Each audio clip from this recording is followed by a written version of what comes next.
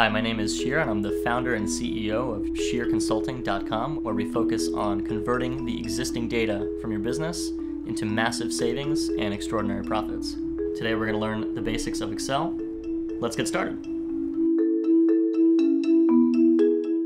So now let's talk about how to add and delete rows and columns in Excel.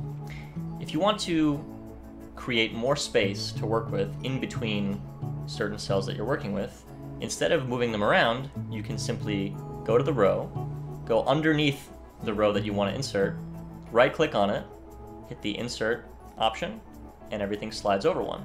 You can then type away over here.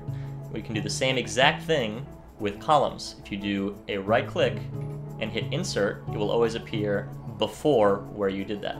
So same with this. With the row, it'll insert before that row. You can do this a little bit faster if you want to do multiple. Instead of doing one at a time, you can select a bunch at once, and it'll always insert that many, which is 5 now, to the left. So let's try that.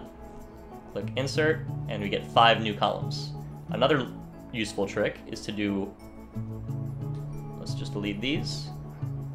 Another useful trick is to do one at a time, but a little bit faster. Let's do right-click, Insert, and now we'll use the keyboard shortcut of F4, which repeats the last action. That actually works for a lot more than just inserting columns. It works for formatting as well. And we can keep hitting F4 to get as many as we need. Another cool trick, let's delete these, is to move some of these columns around. So if I right-click on this column and I copy it, or hit Control-C with the keyboard, I can then right-click over here and insert the copied cells. So I have another column now with the same exact data. If I don't want to make a copy, and I hit Undo, I can simply select this, hit Cut, right-click and hit Cut, or hit Control-X on the keyboard.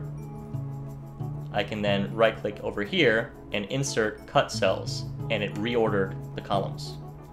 In order to add and delete rows, you can do the same thing. You can simply click over here, right-click, Insert, and you get more.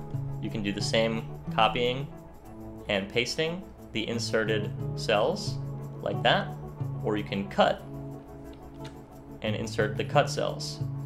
A really useful trick also with the keyboard is to select the entire column by hitting Control Space, and then using the keyboard shortcut Control and Shift, and then the plus sign, which inserts a new column. You can do the same thing using the keyboard, hit Shift and then Space to select the entire row, and you can do Control, Shift, plus.